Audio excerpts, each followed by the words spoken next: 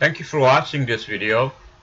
This video will show you how to import or file upload QBO, CSV, QFX or OFX type format into QuickBooks Online.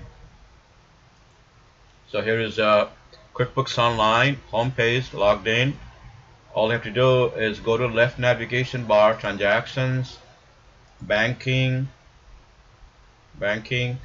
and file upload is right here.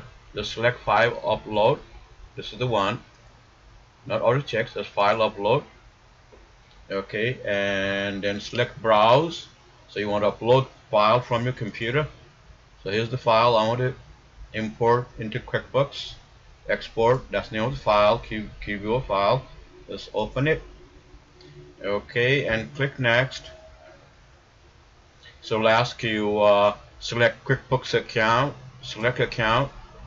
So this bank account I want to select, newqbo.com bank, just made that up. And on the uploaded account you'll have of course different account numbers and everything. This is a test. Click next. Alright, goes through this.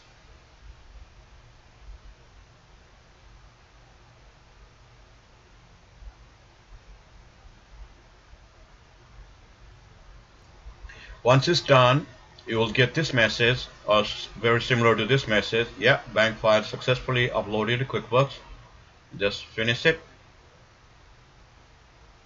As you can see here, uploaded 52 transactions. That's all. It's all here. Now your next job is to categorize all these transactions.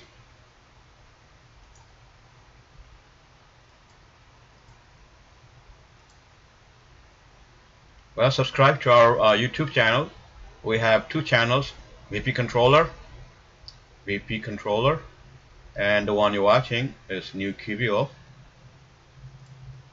Like us on Facebook, facebook.com QuickBooks QBO, facebook.com QuickBooks QBO, and our website is newqbo.com. It looks like this. Check it out, you'll really like it. Thank you. Bye.